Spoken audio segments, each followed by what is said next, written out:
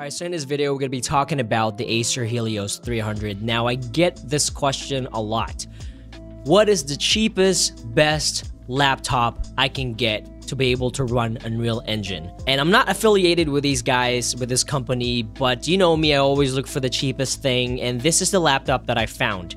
Now, this laptop runs for $1,200, but I did have to spend some money on upgrading the hard drive and buying more RAM because it only came with 16 gigabytes of RAM. So what I'm gonna do in this video is benchmark it in Unreal Engine 5 using the Ancient of Valley UE5 project. And then what I'm gonna do is also show you how it works in DaVinci Resolve, the free version, whenever working with 4K footage. So as far as Unreal Engine goes, I was able to open some projects, but whenever you turn on ray tracing, and depending on the scene and how complex it is, I did get a lot of crashes. This means that if you're trying to make this laptop your one and only device or hardware to work in Unreal Engine, and you're trying to have a high quality renders like you see in the channel here, you're not gonna be able to do that. Fortunately for me, this laptop is more just like a travel laptop, and then I'm gonna show you some behind the scenes on what I use this laptop for before making this video so I can share that info.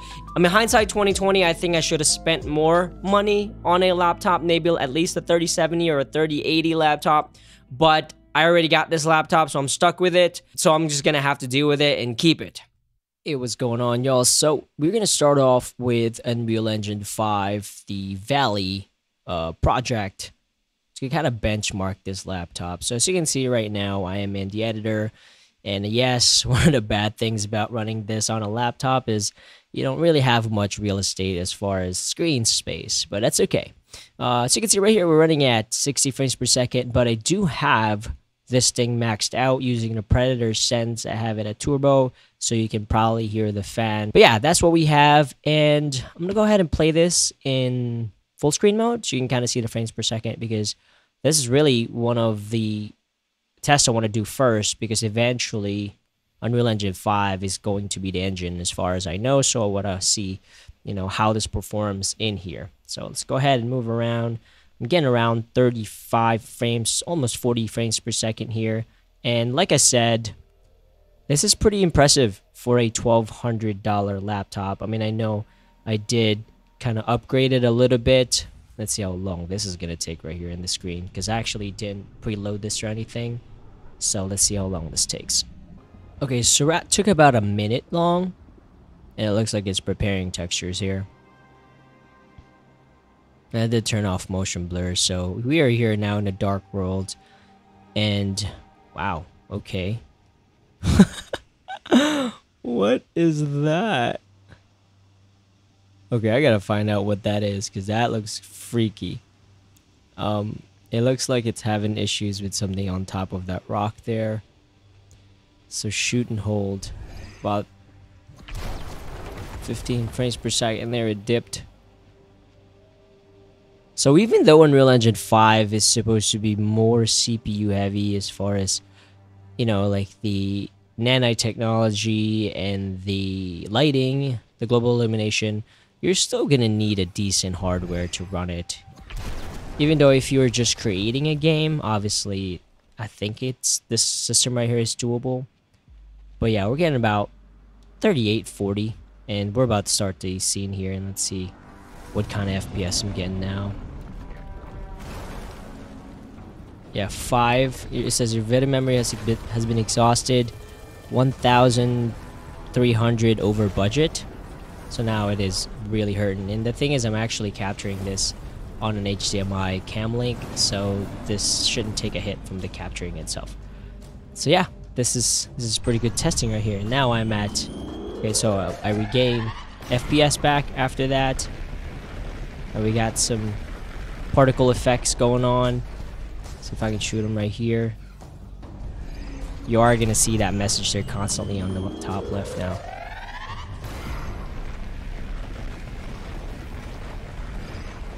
See if I can shoot his head here. There you go. See the chest first? Yeah, it is the chest first, and then the head. Sorry, I totally forgot about this. There you go. Cutscene. about 40 frames per second here. So that's kind of like giving you as far as performance on this laptop in Unreal Engine 5, the demo. But what I'll do is I'm going to turn on DLSS real quick. Man, that is something is happening over there. And see if we can get a better FPS here. So already downloaded, it should be the 5.0 version.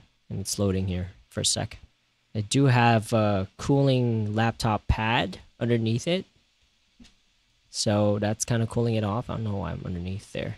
So let's go ahead and go to our level blueprints here. And I'm going to set it to like, I would say balance. And then we're going to press play again. And then we'll go back. Man, this thing is hot. Just on the top here. It is on turbo mode right now. Okay, so we're back. I'm gonna move around here. And let's see if it's any better. Yeah, I think we gained like maybe 8 FPS by turning on balance. So it's at 47, 48 now. And again, balance, I don't even see it taking a hit as far as quality goes. It still looks pretty darn good. You see there, we're dipping into 50s. So let's try a little bit more performance-wise. So let's go with ultra performance. So we're at like 48-ish right here. We might be able to hit 50 with ultra performance, but we'll see. F11. And let's move around.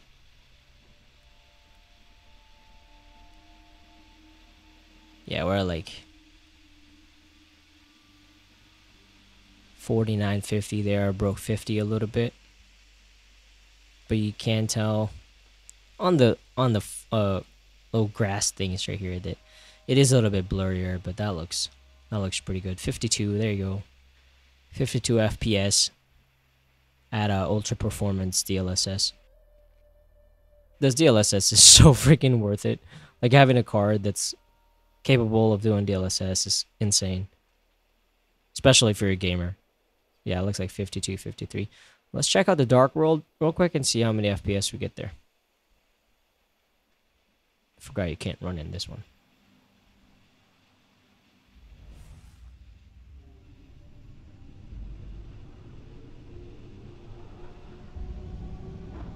Alright, so here we are in Dark World. Yeah, we're actually hitting about 50, 60 in here.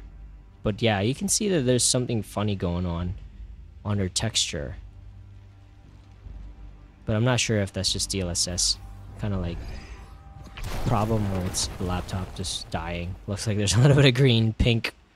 You know, it kind of look like a cyberpunk type of deal now, but it is a lot smoother. I'm getting about 58, 60 now. Interesting. This is cool. So yeah, that's this right here at ultra performance, and I'm gonna go ahead and press escape. Okay, so the next thing I'm gonna do is actually test video editing in this laptop. Now I have some 4K footage right here from a Sony camera. That it's kind of just behind the scenes stuff. So I'm gonna just kind of put a couple of them in here and see if we can. So we're gonna try and see if we can edit this in this laptop. So I'm just gonna go ahead, Alt. I mean, these are just like H.264 files, so they're not really like raw or anything like that. So I really shouldn't have any problems as far as like editing these. As you can see, there's H.264s right here. They're 4K, and see if we can kind of play this back. Yeah, playing about 30 frames per second there. Now I did shoot 30 frames per second because I had to match this with some footage, and you can actually see the laptop right here that I'm using. So we'll talk about that a little bit now. So with this setup right here, I'll go ahead and talk about this. I did use this laptop for this virtual production stuff, behind the scenes stuff. So I have a camera right here, the S5, and I have I'm gonna make this bigger. I have an HDMI kind of piping through the laptop right here, and I was doing live green screen keying using the laptop. Now I was not able to load up super high quality maps and environments when I was doing this. So there is limitations, but at least I know that this works with the laptop, that I can do like live green screen keying. But yeah, this is something I'm working on. Hopefully I'll have time to kind of edit it, but this is actually my next course, virtual production, indie virtual production with Unreal Engine. And then additionally, I did another shoot. Let's see here if I can find another. All right, so another example where I used this laptop is I used it as a motion capture laptop. So I have the FaceGood helmet and the Xsense Windows Starter, both of them plugged into the laptop, and it actually worked really well. I had no issues with recording both the facial animation video and the Xsense Windows body motion capture. So it was really, really good. And as you can see, I'm right here. See my shoes? I'm actually looking at the data that's getting piped in to the laptop. So happy to report that if you're trying to do motion capture with this laptop, it's not going to have a problem whatsoever. I didn't have any issues. I had some pretty decent takes, like up to a minute and stuff. And I did do some dance once with this laptop. It's not going to have any problems. However, with that being said, the laptop only has 3 standard USB size and then 1 USB-C. So I had the Manus gloves. Oh yeah, let's not forget about that. She's wearing a Manus gloves, so that's also using a USB. The FaceGood helmet is using a USB, and the Windows Starter is also using a USB. So I had 3 USB slots and I had 3 devices plugged in, so I wasn't able to use my mouse. But you do have a USB-C hole as well, or input. So if I had a USB-C adapter, then I would have 4 USBs. So that's that. I was able to use it in a virtual production setting and a motion capture setting, so that is pretty darn good. But yeah, if y'all have any questions, let me know, and I am still going to be giving away a motion capture suit whenever I reach 50,000 subscribers. I'm going to have a little short film competition that's going to be animated. So everywhere in the world can participate in the short film, but for you to get the price, you're going to have to live in the USA, because honestly, I don't want this motion capture suit getting stolen at customs, because that would suck. All right, if y'all have any questions, like always, let me know, and I'll see y'all later.